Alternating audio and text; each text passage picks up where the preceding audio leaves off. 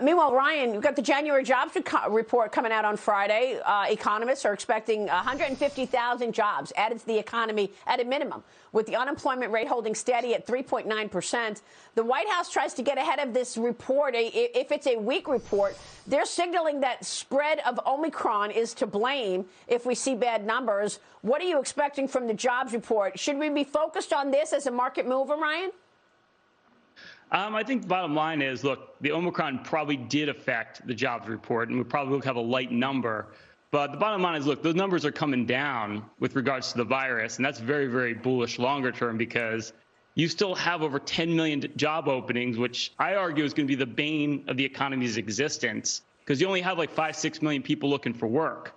So I think this whole wage issue is going to be here for a long, long time. If you're an employer like myself, your biggest issue right now is you got to keep raising wages.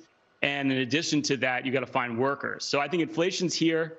I agree. Ed Yardeni is the master of the macro. I'm a huge fan over here.